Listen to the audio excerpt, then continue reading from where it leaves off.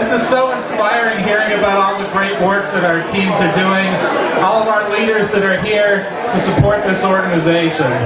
I've been involved from the first AIDS walk, and in the 80s and 90s I was on the West Hollywood City Council, and I saw firsthand what the money raised by the AIDS walk did for APLA and all the services they provided to so many thousands of people in need.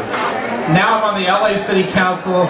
APLA helps thousands and thousands of Angelenos every single year.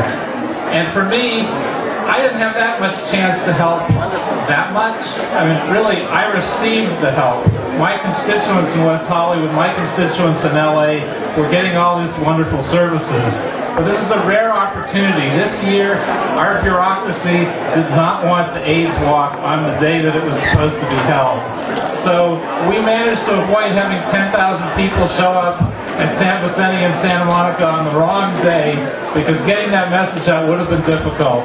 But we begged, we pleaded, we cajoled, we threatened, and we got our transportation bureaucracy to budge, and we are holding it on the day that we're supposed to. We did, as it was said, have a little competition from space, but hell, the people here count more than people from space. So I'm pleased we're able to make it happen. I will be here every year until we finally defeat this disease and we don't need these services anymore.